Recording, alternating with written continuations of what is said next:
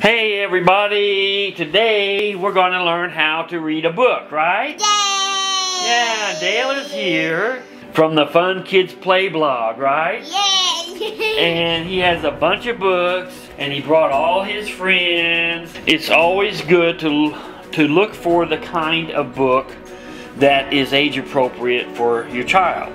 Also, for children who are reading to their parents, you should try to find books that have words that are easy enough or appropriate enough for your child to read. Some beginning learners need a large print and a few words. Some other things important to remember about books are the pictures in the book. There are oftentimes beautiful pictures in the book, and these will allow you to do theater as you read. You can, in other words, describe what's going on after the child reads. It's always best really to let the child read first and not use pictures so much to figure out what the story is. But the pictures are there for a good reason. It's always good to emphasize what is written with the pictures.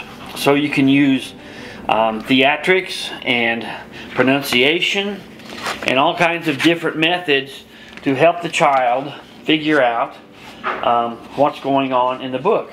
As you're reading the story, you can give each character a different voice. You can emphasize what they're saying to each other.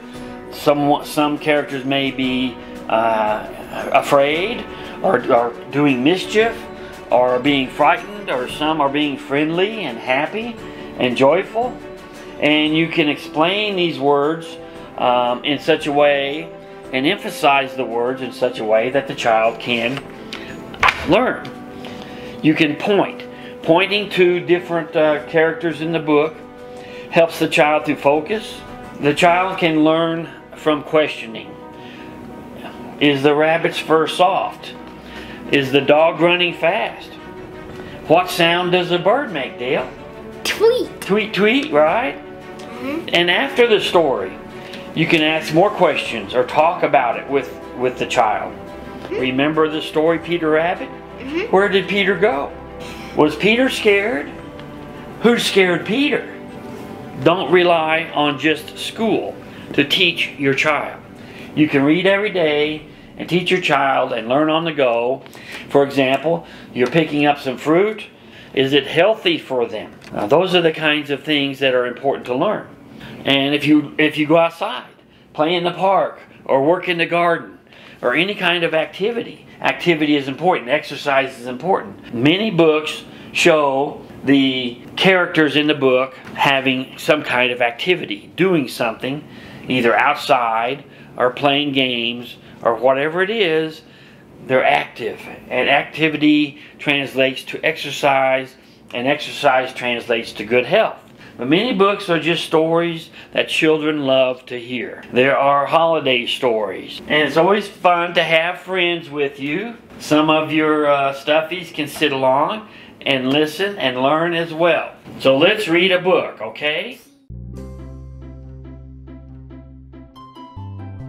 This is how we read a book. So you always look at the book, and what's this called? The front.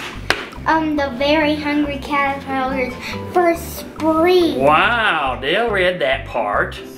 And this is a really cool book for kids. Read the words. There's so much to do on a bright spring day when... Go ahead. Try the first letter. What is it? The first letter is W. W, and the next letter is A. So pronounce it. What? Where? What's the third letter? R. M.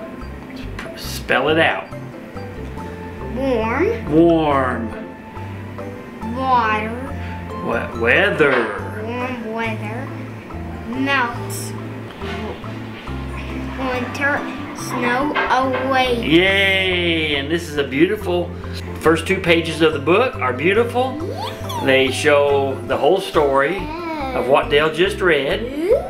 And it's so cool. There's a picture of looks like a barn and a tree and a butterfly in the sun and some flowers and a caterpillar. And it's a very good picture that goes with the story. Okay? So we flip the page. And what's on the next page? What does it say? Outside, Good. grass grows and trees sprout. New leaves are closed. What are these called? Clouds. Clouds. Sheep. Shape. Shape. It is a sheep though. There's a sheep cloud, see? But the word is shape. Go ahead, quick as you can. As they float in the breeze. Excellent. So Dale had a little trouble with a few words. That's why someone needs to be around to help guide them through the letters and the vowels and the pronunciation of each word. And this is another page with the words are big and fairly small and very few, which is good. And the picture goes along with the story, right? Yeah. Yay. So we'll read one more page before we explain some things to the students, right? Could find an umbrella to help keep dry when rain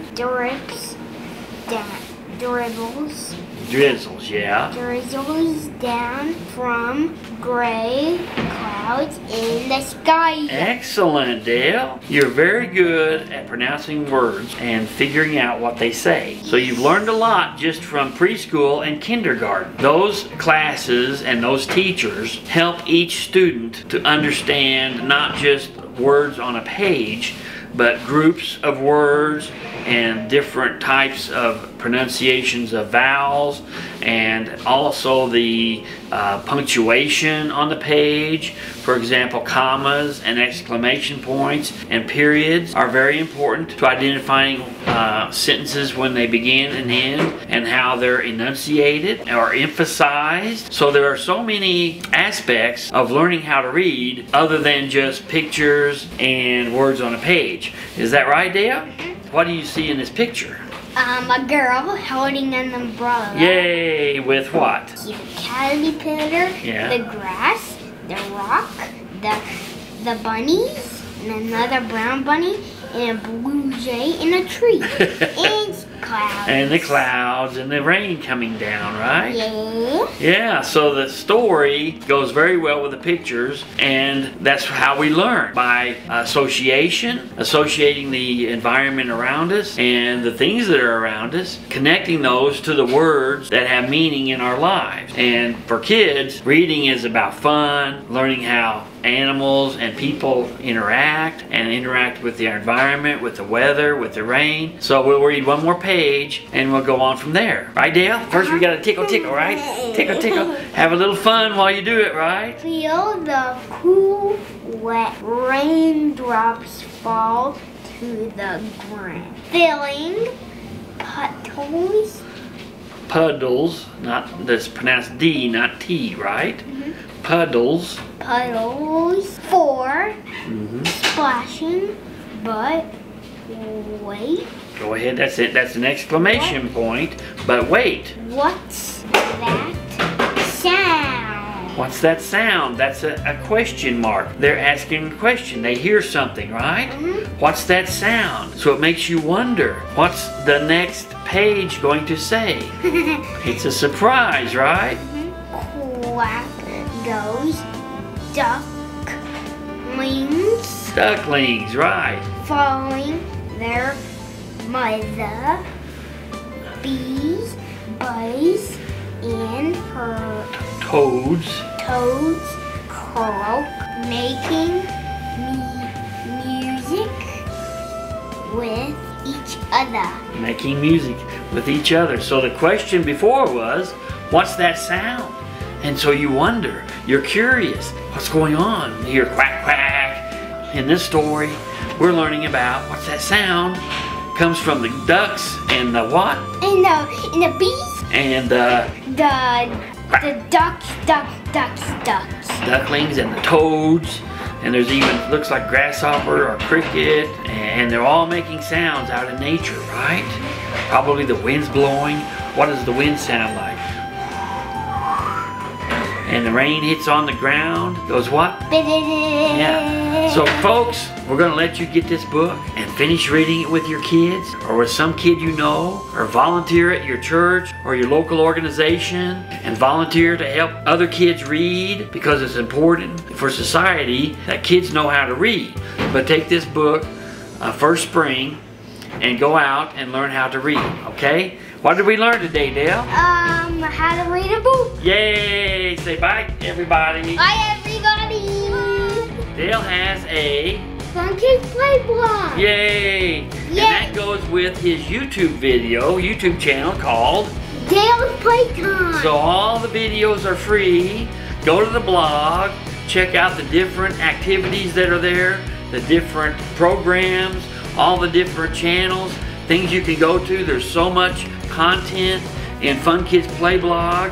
And please, please, please remember to get Dale's merchandise. Yay! Merchandise is so important.